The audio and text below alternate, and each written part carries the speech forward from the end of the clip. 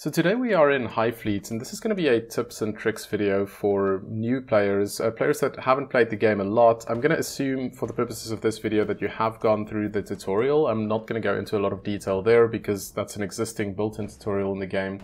But I'm going to focus on a couple of things that the tutorial doesn't really make clear, and it's definitely going to help you with the initial stages of the game. So let's get straight into it. So when you start a new game, after you've completed the initial little introduction, which you only have to do the first time you play the campaign, unless you want to replay that, you're going to be met with this screen. And this is the first place where it can be a little bit overwhelming for new players because you have all of these different ships that you can choose from, and it's not really clear which ones you should be selecting. Now, there's no one correct loadout that you should be choosing, but there's a couple of things that I want to make clear that's really going to make a difference in terms of how you approach this. So what you've got to keep in mind is that this is your main ship up here, the flagship, which has got a bunch of systems on it, and it's also got a lot of fuel tanks. Every other ship that you're going to add in here is going to take fuel as you're traveling. So that's effectively going to reduce the range that you have. Now, this is the most important thing that you need to understand here, is that any ship that you're adding here, not only does it reduce the range, but it's also burning up more fuel for the same amount of distance that you're traveling. And what that's going to mean is more money that you have to spend refueling your ships and more time that you have to spend refueling those ships. And both of those things can have a pretty big impact on your campaign as you're playing. And this is where you really have to figure out what is the bare minimum that you require initially, because if you're entering a battle, you can only take one ship in at a time. So say, for example, and what I would usually recommend is taking 2 or 3 of these lightning ships. Now, this is going to reduce my range, but nowhere near as much as some of these ships like the Gladiator, which is a lot heavier and therefore uses a lot more fuel as well. And the thing is that usually if I'm fighting a battle, 1 or 2 of these in the early stages of the game is going to be enough to win the battle. Very often it's going to be just one of them. And then you have a third one as well in case one of these gets shot down, and then you still have 2 ships, one that can back up the other one. Now you may be asking the question, okay, why would you take something like the Lightning? And we'll just sort of remove them here again. Why would we take this interceptor if we can take something like the Gladiator, which has a lot more weapons on it, it has flares on it to help you with missiles and so on, and it has a lot more armor as well? Well, as I said, the most important thing here is that the Gladiator is going to take a lot more fuel for you to just sort of carry that around. And if you know, for example, if I have these 2 ships, but this one is sufficient to take ships out, the second one that I have here is really just burning up fuel.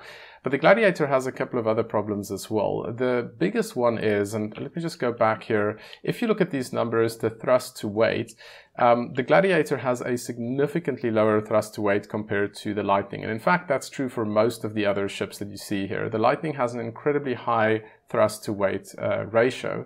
And what that means is you can almost entirely avoid enemy fire. So if it's a trade-off between having something like the Gladiator, which can withstand hits better, versus something like the Lightning, which can potentially completely avoid hits altogether, that means that you don't have to spend so much time and money repairing your ship, and that's a pretty big advantage to have. Now, you've got to understand that it is going to take some time for you to get used to avoiding enemy fire, but it's going to be so much easier to do that within the Lightning, and it's a cheaper ship overall, so it's you can afford to have more of these, and as I said, it takes less fuel as well.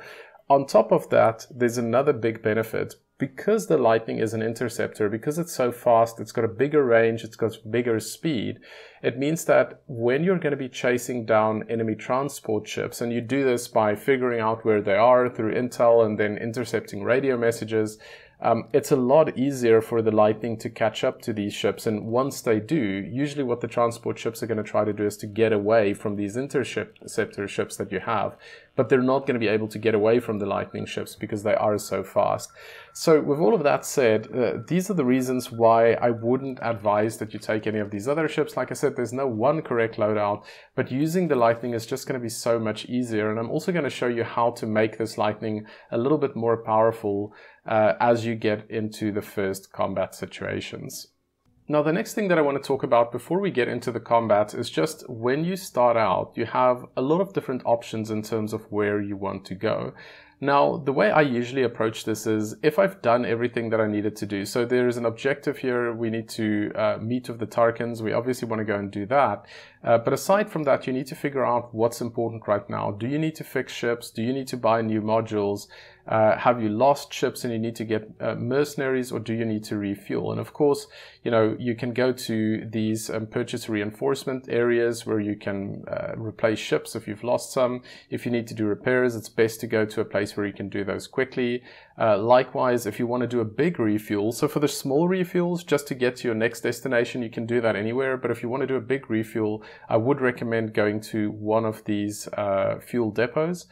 And then in all other situations, if you have nothing else to do, I would usually recommend going to an enemy intel center, because that'll allow you to track down things like transport ships. But for now, because our fuel is a little bit on the lower side, we are going to go and get some fuel first, and we're also going to try to get some additional ammo. And I'll demonstrate here some of the tactics in terms of using these highly maneuverable ships to engage in combat as well. So when you get this prompt, you should pretty much always prepare the strike group. The thing is, if you take your main ship, that is going to cause an alert, which you don't want to deal with. Aside from the fact that the main ship isn't very maneuverable, it's incredibly effective at taking down enemies, but you're almost always going to sustain damage. And that's why I have a preference for the lighter, more maneuverable ships, which you can avoid taking damage altogether or just take very little damage. But in this case, yes, we do want to prepare a strike group. He has already selected our smaller ships, and the big one we're going to leave behind, so we're just going to go ahead and send these forward. Okay, so currently we only have to deal with one of these. Now, technically this ship I think that we're fighting is meant to be a little bit stronger than the ones we have, but as I said, ours is more maneuverable and we should be able to avoid taking any shots. So we're going to fly directly down towards the enemy here. If he tries to shoot us, we're really just going to try to get out of the way as quickly as possible. Let's just do that. And as you can see, he didn't get a single hit on us there, which is one of the benefits of having something that's this maneuverable. We're going to try to get in below him if we can. Okay, let's just get out of the way here for avoiding his fire. The reason why the screen is going dark is because of the G-forces. That's one of the downsides of having something that's this maneuverable. Sometimes it is worth trying to get below the enemy because they may not have as much armor there. But you really have to check out each ship.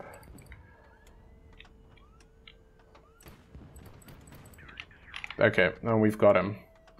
We've just achieved victory here and we didn't take any damage to our ship, which is ideal. That's not always going to be the case, but that really helps out. So as you can see, we didn't get any damage on any of our ships, so it doesn't really matter which one we're going to land here. I would usually recommend that you don't try to land the sort of headquarter cruiser because it's just incredibly difficult to land it.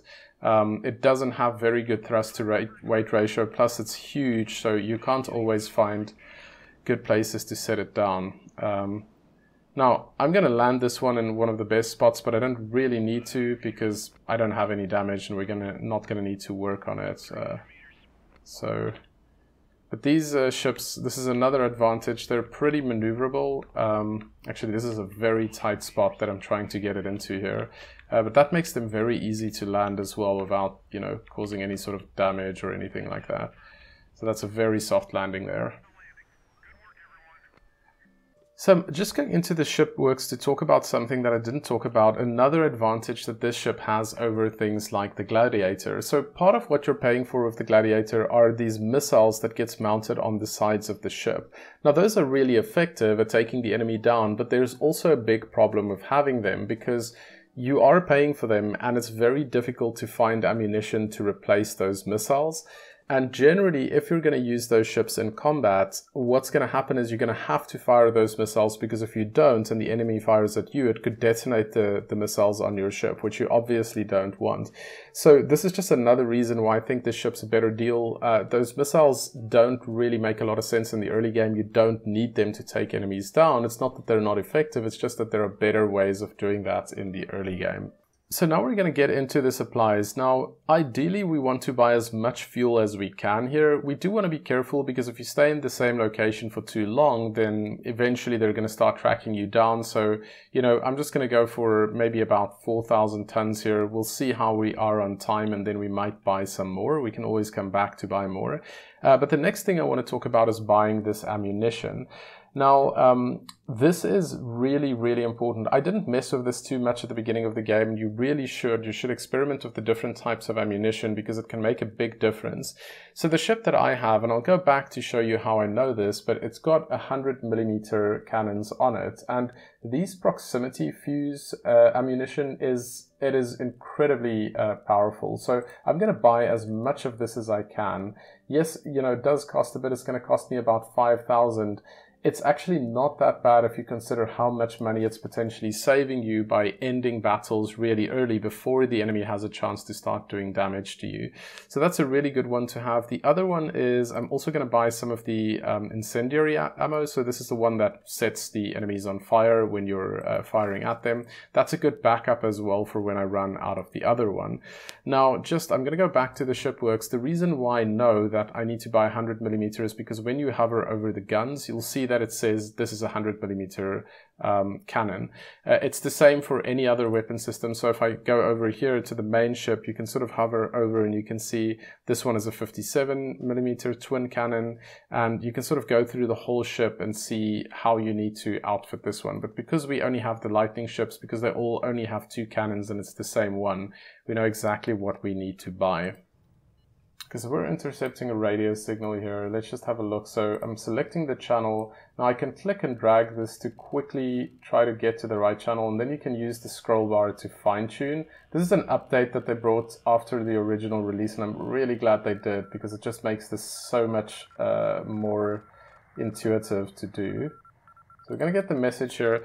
Now, originally, when you get messages, you'll see that it is not encrypted. You can see, you know, who the message is being sent to, who it's sent from.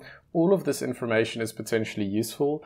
But the only other thing that you need to be aware of is eventually the enemy is going to start encrypting their messages. And this is where you're going to use the cipher key. So you're going to get these little scraps of paper that you can match into this block here. And it's going to give you these 4 numbers. So, and this could be anything from basically 0 to, I think, 100.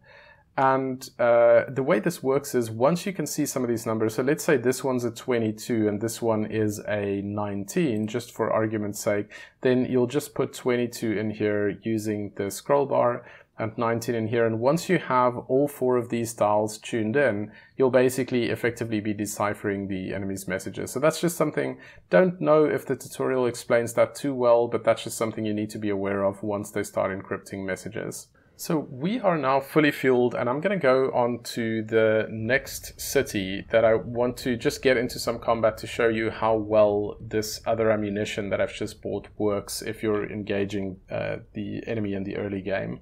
Okay, so in this situation, we are facing 3 enemies here. Now, this should be quite tough given that we have these light ships, but we are going to equip these ships with the proximity fuse ammunition. At least the first one. The other 2 I'm going to give the incendiary ammunition. We're going to see how this goes. So hopefully this one can take down all of them without being shot, but having 3 of them on us, that is going to make it very difficult. The huge benefit of having the proximity fuse is that you don't need to land all of your shots because the shots basically detonate before they hit the target, and that makes it a little bit easier to hit your target and also makes it easier to take them down. So you're going to see just how effective this is as we're getting into the combat here. So I'm on the left-hand side. Okay, it's just giving me a hint on how to switch ammunition type, but we don't need to switch. We're immediately going to start firing, and see, we've already taken down one of them. Okay, now we need to go a bit fast to try and avoid the fire here. We're going to go in the other direction to try and avoid the missile. And again, that's the benefit of having a ship like this. Second one's down. We haven't taken a single hit yet. We're going to go a bit fast again. And that's it. We've taken all 3 out. Not a single shot landed on us. And again, this is why I say that these lightning ships, yes, they don't have a lot of armor on them. If you know how to avoid the enemy's fire, it doesn't matter. They have to first land shots on your craft for the armor to actually make a difference. And because these are so fast, it's really easy to try and avoid the enemy's fire. It will change later on in the game, but for the early game, this is a really, really good option. So now that we've captured the enemy's intel center, we can basically use this intel that we have to get information on some of their ships. Now, if you move up from the trade ships to some of the ships that can do combat as well, that gets more expensive. So this is how much you basically have to pay for this intel. But you'll see, for example, if I just click on the trade ships, I'm going to click on one of these, that goes down to 4, and that has now put a trade ship on here. So we can see that this trade ship is called Sparrowhawk. It is currently going to move over here, and that already gives me some really good intel that I should try to intercept it over here. Now, we don't know exactly that it's going to be here at the time that we get there, but this is where you also intercept the radio signals, because since we know that this one is now called the Sparrowhawk, when we intercept a message from the Sparrowhawk, we'll know what its new location is, or at least have some approximation of what its new location is. I'm also going to look for some of the other ships here. So this one, okay, so these are missile carriers, it seems, and let's just have another one.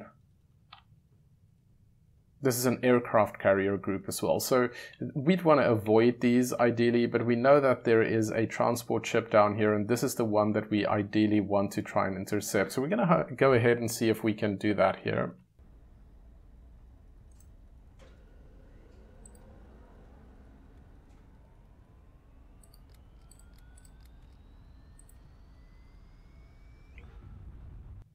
Okay, so now we can see that there is a transport ship here. Now, I don't have any of my other ammo left, so we're going to have to use the incendiary ammo. We don't want to harm the prize ship. It is going to be attacking us, but we want to take out its escort as fast as possible. And that's not always going to be easy to do, but we'll need to see what we can do here. So we're going to just try and get out of the way. Get down, get down. Okay.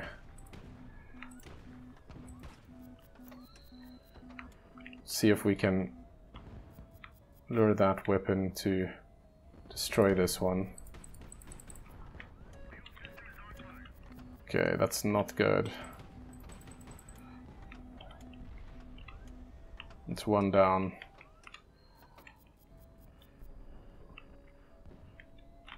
Let's try to tag in the other ship here instead of taking more damage on this one.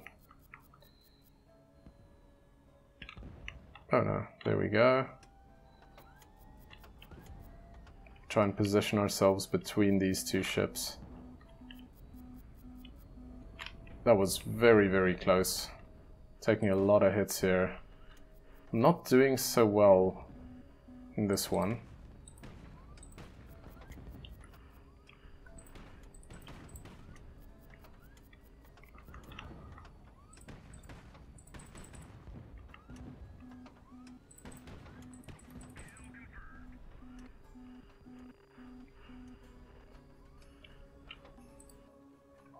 Yeah, this fight was a little bit tougher, but we did manage to secure the transport ship. So basically we do the same thing that we always do. We're going to search some of these facilities, get the fuel tank secured, disassemble the hull, and we're going to fly all of these back towards this base. And basically we almost got 15,000 gold for that, so really good payout. And we're going to go ahead and land some of these ships now. So those are my beginner tips for Highfleet. I hope this helps you. As I said, there's a lot more that you can learn about this game, but I think just knowing how to set up your fleet at the start of the game, what ammunition to use, and how to use that additional maneuverability to avoid getting damage and just basically use a smaller fleet as well to avoid wasting fuel can really help you get a leg up in the early parts of the campaign. And if you do like this content, as always, do like and subscribe, and I'll see you for the next video.